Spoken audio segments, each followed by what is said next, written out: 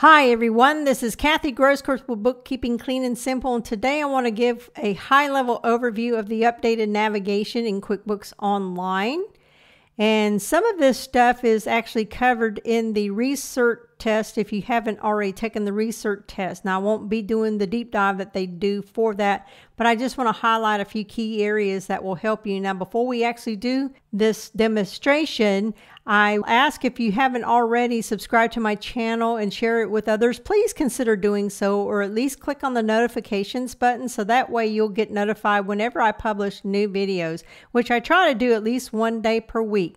And even if you're not an accountant user, you're still welcome to join my channel and be a part of our family. Even though most of my content is geared towards accountant users, anybody will benefit from the information. So with that said, if you look and see, I am in my Kathy Bookkeeping test file, and I've already started working with the updated navigation. I've included some bookmarks here.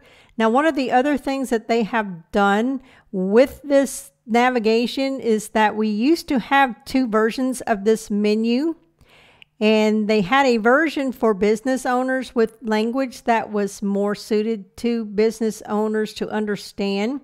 But now they've consolidated and made one single navigation with common terminology that we can all be on the same page about. So that way when we're communicating to our clients, they understand what we're talking about. They also did some groupings of some things. So for instance, all the banking stuff now is under this area called transactions. So if you was to click on the bank transactions link right here, that'll take you to the bank transactions screen. But the other thing that you can do now that you used to not be able to do before is you can set up bookmarks.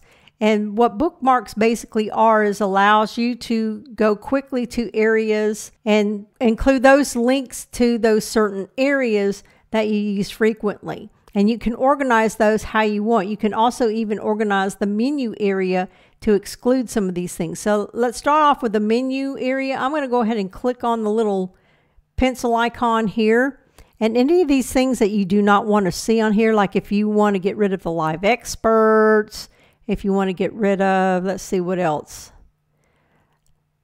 Let's say if you wanted to get rid of, well, let's start off with the live experts. We'll get rid of that.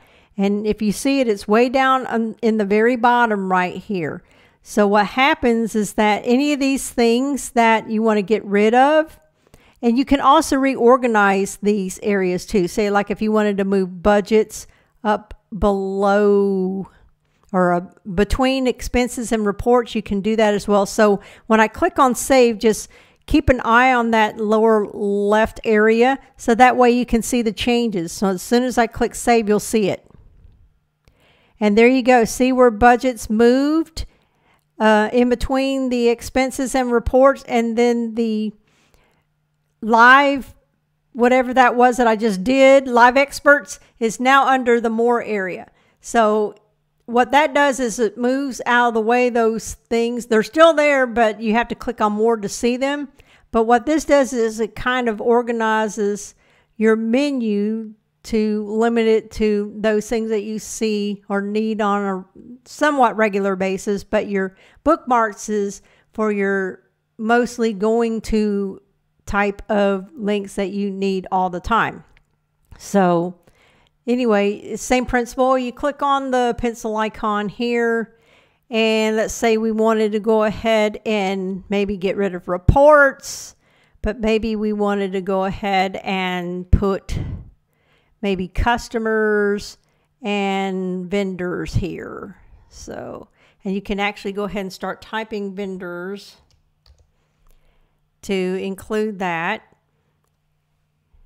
And say what happens is you can organize these. So for instance, let's say, and I'm going to go ahead and add the chart of accounts if I haven't, yeah, the chart of accounts is on here already. So maybe I need to move that before bank transactions. So let's do that.